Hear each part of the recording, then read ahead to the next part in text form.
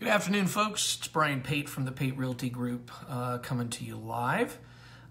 Today's discussion is about bubbles in the real estate business. The reason we're talking about this is because lots of my friends are talking about it. Even the KCM blog picked it up this morning. Just first of all, to update you on the numbers, we are at the lowest number of listings ever since I have been tracking it since 2009. We have 6,804 active listings on the market in the Triangle. Again, that's the lowest since I've been tracking it, and that was 2009 that I started then.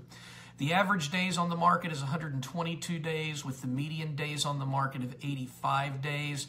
That 85 days is where we were back at the beginning of February this year, so we expect to see that drop down as we get more to the spring again.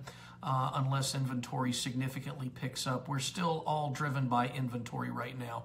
There's just nothing on the market, and new construction is probably going to be about 30 to 35% of the market next year, and those listings aren't ever put onto MLS. They don't. A lot of times they don't appear until they're already in the post drywall inspection stage. So don't be surprised if you don't see that, and that'll make time on the market even shorter because those houses will go in under contract in most cases with a lot of pre-sales.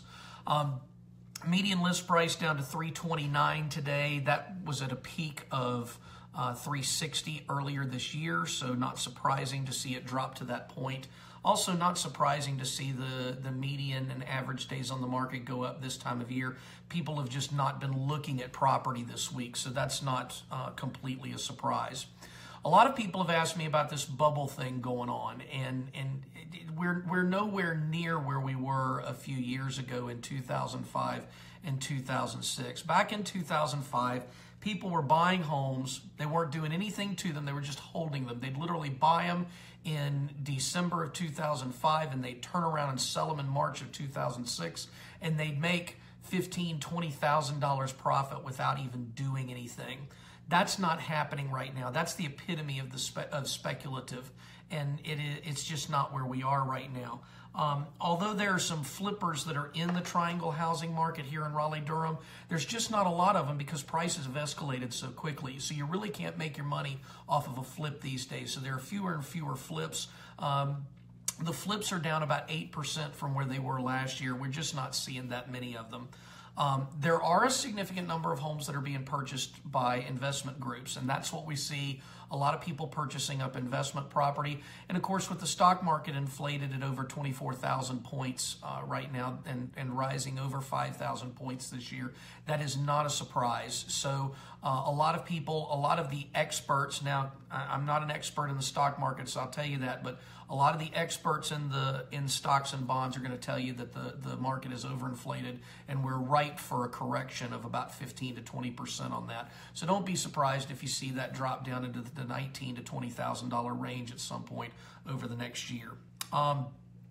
The big key to the real estate market right now is the demand for homes under $250,000.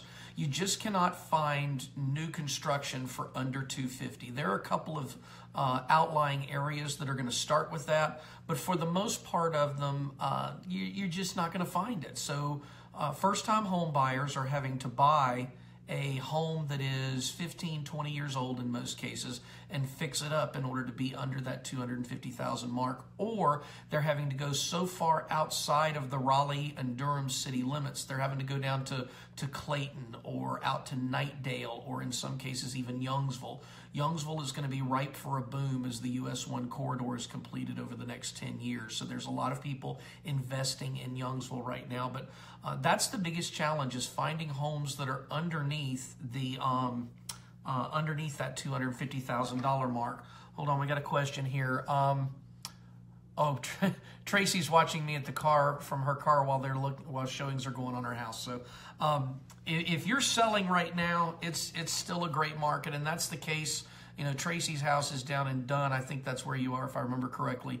But in that area, and it's surrounding the Triangle market, we're in very good shape as far as sellers are concerned. But it's a very difficult market for home buyers, especially first-time home buyers. Millennials beginning to turn 38 years old in 2018, and they are saddled with some debt from school and from car debt and things like that. So they're going to have to get that under control in order to be able to qualify to purchase a home. And so that's going to be our biggest challenge the next year. But we are not in a situation where we've got the Big Short. If you saw the movie, we don't have that situation going on anymore. So we are seeing at least quality loans made, and they're not ridiculous numbers.